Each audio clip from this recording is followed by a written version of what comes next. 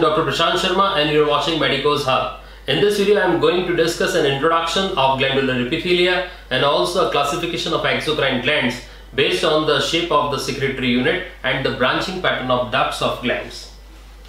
A gland is an organ which is having specialized secretory cells.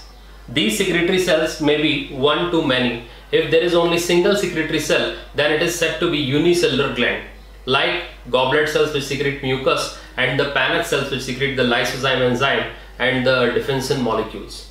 The rest of the glands, which are majority of glands, are said to be multicellular glands. These glands can also be classified, multicellular glands can also be classified on the basis of presence or absence of ducts. If ducts are there, these are exocrine glands. If ducts are absent, these are endocrine glands. The secretions of these glands are usually liquid in nature. These may be hormones or enzymes or mucus or lipids. In this video, I am going to discuss the classification of types of exocrine glands on the basis of shape of secretory unit and the branching pattern of duct. Now,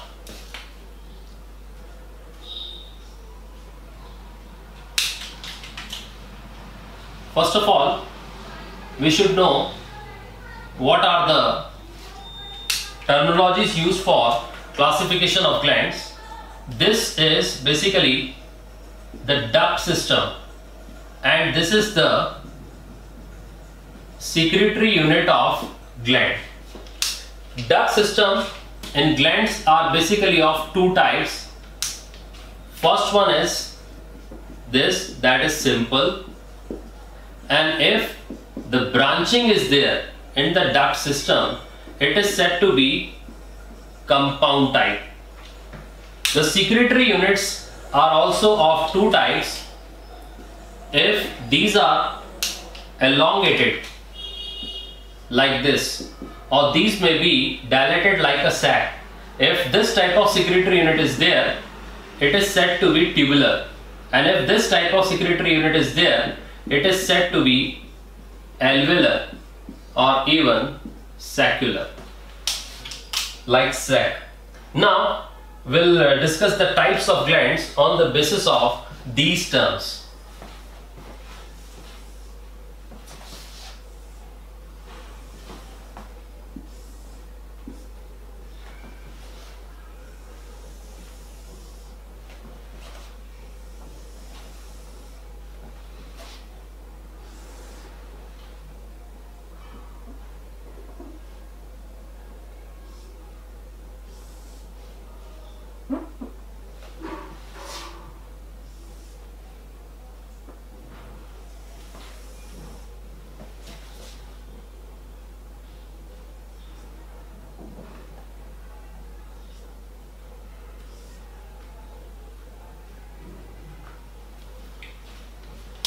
In this, these are four types and these are another four types. So in this row, we'll take the secretory unit to be tubular, and in the lower four columns or this row, second row, we'll take the secretory unit as alveolar,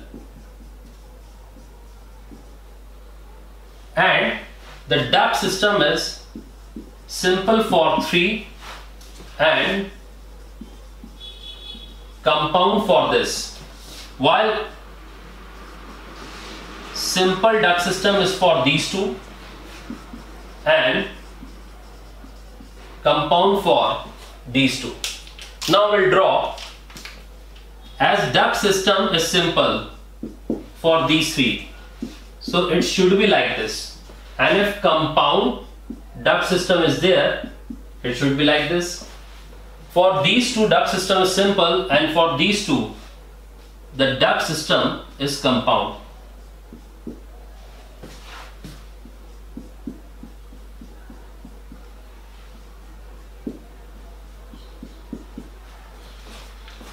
Now the secretory unit, we'll draw secretory unit, and all these four tubular secretory units are there. For example, like this. Another type of secretory unit can be this. Then branch secretory unit is there. and compound is understood that it will be having branch type secretory units.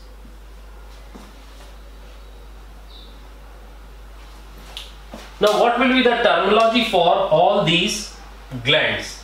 These will be termed as, first the duct system is simple and secretory unit is tubular. So this type of gland is simple, tubular and is found in crypts of liver cone or intestinal glands. Then here the type of gland will be simple duct system and the secretory unit is coiled tubular. Such type of gland is found in, example will be sweat glands. These are coiled tubular type. Then here again the duct system is simple while the secretory unit is branch tubular. The examples are fundic glands of stomach.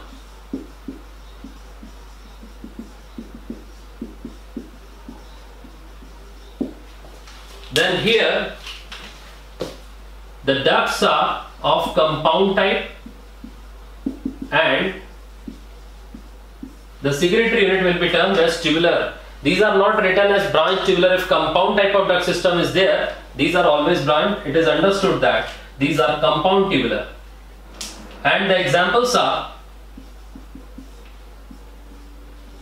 duodenal glands,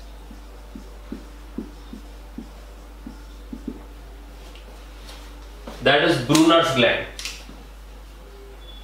Then here the secretory unit is alveolar. Here the secretory unit is branched alveolar. Here the secretory unit is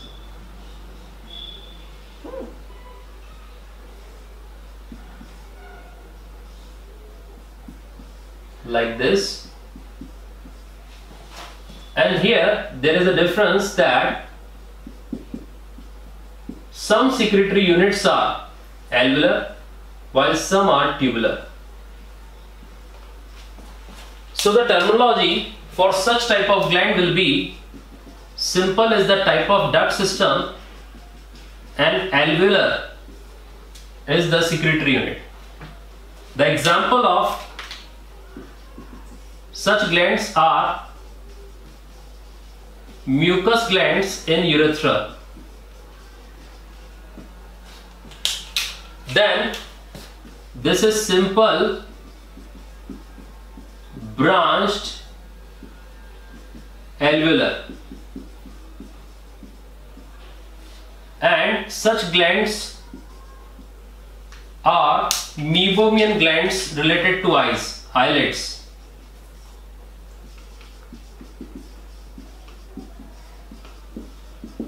These are type of sebaceous glands, modified sebaceous glands. Then this type of gland is said to be, duct system is compound and secretory units are alveolar. So it is said to be compound alveolar, and the example are mammary glands. While here the duct system is compound and the secretory units are said to be tubulo-alveolar. So the gland is compound tubulo-alveolar and the example is submandibular salivary gland. So this is the classification of exocrine glands on the basis of shape of secretory units and the branching pattern of ducts. Hit the like button and share and subscribe our channel to get the latest updates and notifications.